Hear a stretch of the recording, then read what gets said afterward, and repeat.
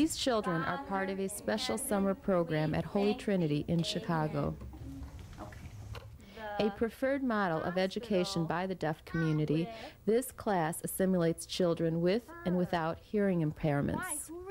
Who remembers, why is Vicky, Venecia's sister, going to the hospital? What for? This mode of education, called inclusion, has stimulated much debate on how we should educate our young in America. Notebook. Who wants to start off on the issue? Dr. Quentin Young, a noted physician and advocate for public health, moderates a panel of former students, parents, advocates, and professionals as they discuss issues related to inclusion. Accessibility, I think when we talk about that, we have to think of it in a very... My name is Charlotte Desjardins, and I'm with the Family Resource Center on Disabilities. We provide information and training on special education rights, as well as rights under the Rehabilitation Act. We also provide family support and transition services. My name is Matt Cohen. I'm an attorney with the law firm of Monahan & Cohen here in Chicago. We represent children and families in disputes with the public schools surrounding special education issues. Hi, I'm Bev Johns, and I chair ISELA, the statewide Special Education Coalition. I also have the fortune to work as a practitioner in the field and have worked in the field for 25 years, supervising programs for children with learning disabilities and behavior disorders, and also supervising an alternative school for children with severe behavior problems known as the Garrison Alternative School. Dr. Alejandro Benavides, Superintendent of the Illinois Center for Rehabilitation and Education.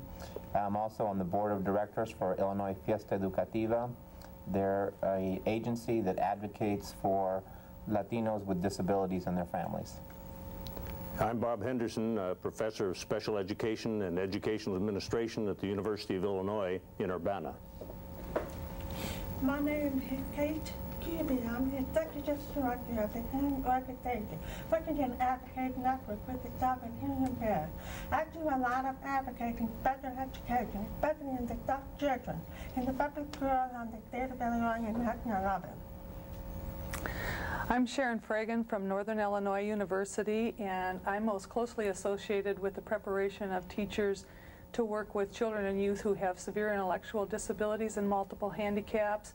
And I'm very involved with families throughout the state of Illinois as they are trying to achieve the least restrictive environment for their children. My name is Kathleen Rose Winter, and I'm from the Chicago Mayor's Office for People with Disabilities.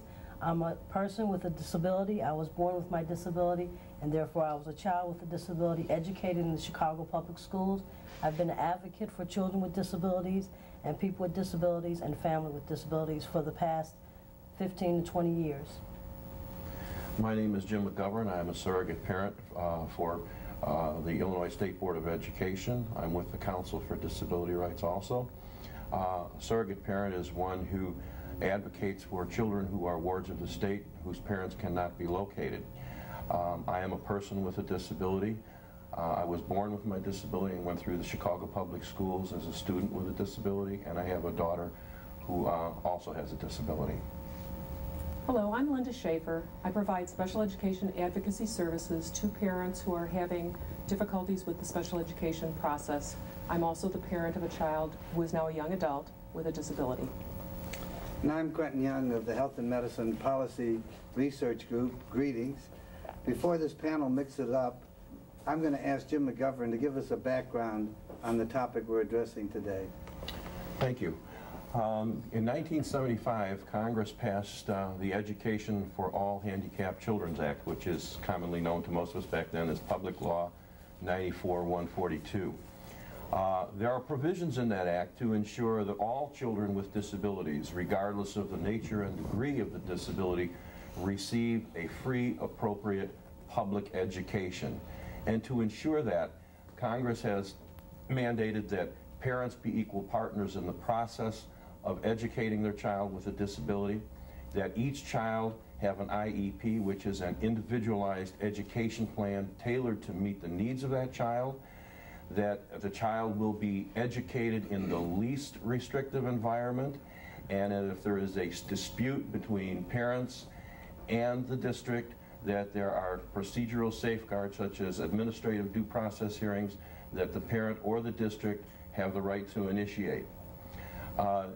Through the years, there have, since the passage of the Education for All Handicapped Children's Act, there have been a number of issues that have arisen. Hopefully this evening we'll be discussing some of those issues. One of them, which is a topic which is in the spotlight right now, is inclusion, and hopefully we will be touching on that this evening. And with that, Dr. Young, would you please speak? Thank you very much. And it's clear there's a lot of controversy, despite the obvious commitment to the Congress to the educational problems of those with disabilities. Let's take the one you highlighted, inclusion versus separateness.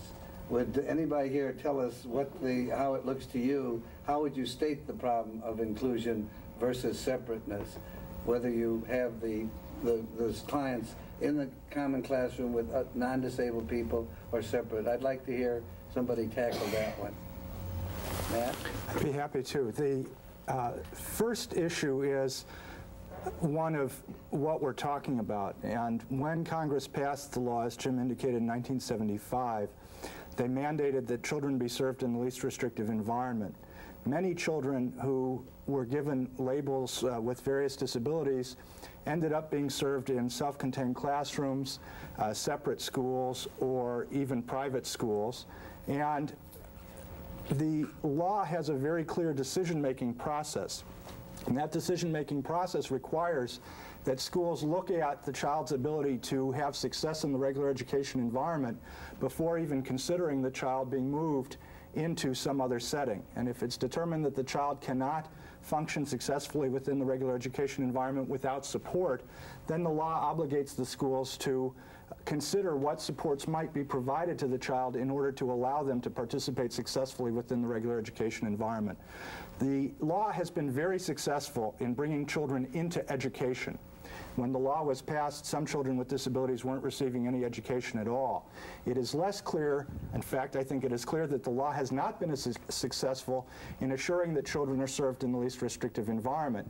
And what is happening in many situations with children with disabilities is that by virtue of their label, by virtue of administrative convenience, by virtue of absence of resources or lack of commitment, children are placed in a setting that involves a concentration of children with disabilities because it is more economical or efficient to do so, rather than because the school district has gone through this decision-making process that I described. Well, it sounds like an indictment. Let's see if we can get some answers from of the panelists who are dealing with it. Alejandro, I have to believe this is part of your responsibility, not what he complained about, but you have to oversee this process. Am I accurate in that? Yes. Well, right now it is a facility that is a little different than a private, or I'm sorry, than a public school. Let me talk about my public school experience, and both as an educator and an administrator, and pretty much concur that that is the situation. From a teacher and administrator, that's something that quite a few years ago you just accepted. What are the problems you see? What can we do? I think as we discuss the issue of inclusion, there are a lot of definitions of what it is. One of the issues that has come to the forefront, however, is a concept known as full inclusion. And that is where a philosophy where all children are in the regular classroom. And perhaps that has sparked some of the debate because there are those of us who really believe that what one needs to focus on, the individual needs of each child. And we need to create more options for children rather than less options. And there are those sometimes who are advocating full inclusion, which would be all children in the regular classroom, which would then advocate a removal of some of the options. And what some of us are trying to do is say that, yes, regular classroom is a very, very important option for a child, but at the same time, we need to create a whole range of options so that truly children's individual needs are met. I understand that the hearing impaired, by and large, prefer not to be included. Could you explain that to us and how it works out in real life? Yes, it is true, because the situation where the teacher can be able to communicate in sign language while in the regular classroom, the teacher doesn't find to the child, and there are limited numbers of interpreters sitting in the classroom, and the peer pressure is different from another side. The communication is really important in the Dutch community. So we really need to have the self-contained class, so everyone among the other can be able to learn in sign language and to communicate at that level. I agree with what Kate was saying about people need to, the hearing impaired community, there's a culture there and they need to be educated in an environment that's comfortable for them. But why not hire hearing impaired teachers? Why can't hearing impaired teachers teach hearing students and hearing impaired students or hard of hearing students? I think we need to look at this as an issue of our culture, of our society. Schools reflect our society. If we're discussing whether or not a child should be excluded, because that's what we're talking about too, because of some difference or some perceived difference in them, we have to discuss why, we have to understand why we're discussing that. Do you agree with that? Or? Well, I agree with Kathleen and Matt. Obviously, people that know me would clearly understand that. I have been perhaps on the forefront of what's been inclusion in the state of Illinois. And in trying to understand this, in 1992, the ARC, the Association for Retarded Citizens USA, conducted a study of inclusion across the United States. And we in Illinois had a ranking of 49th in the nation. That's our usual ranking. Right, in a number of things, isn't it? Yes, and only New Jersey was behind us in that. In addition to having that 49th ranking and receiving an F, we were put into the Hall of Shame, along with 4 other states. In trying to understand this, because I've been in Illinois a long time and a citizen, I've worked with many, many good people. Majority of the citizens in Illinois I find to be very caring people, and I don't like to get into arguments with teachers that I think are very good and have the best interest of children at heart. So in trying to look at this, I think what happened is Illinois actually was providing services before 94-142 was to be implemented. And they were one of the states, if not the state, to have the most services for the broadest range of students with disabilities. When the law came along, I think what we tried to do in Illinois was overlay what we already had on top of what the law was saying. Congress's intent was not just, should it be in the least restrictive environment, it was non-removal was their intent. If you look at what Senator Humphrey said, what Congressman Miller said, what Senator Stafford said, it was clearly non-removal, and you were to try every single child in their home school, in the general education environment, and that should be done with supports and aids sufficient to meet their needs. A big part of the law also that is talked about, that's never really talked about, is to the maximum extent appropriate children are to interact on a daily basis with their peers who are non-disabled. And even children in institutions are to have that opportunity. And I don't, when you rank 49th in the nation and we wholesale segregate children based on a label, based on a funding formula, based on teacher certification, we can take also, it's systemic segregation.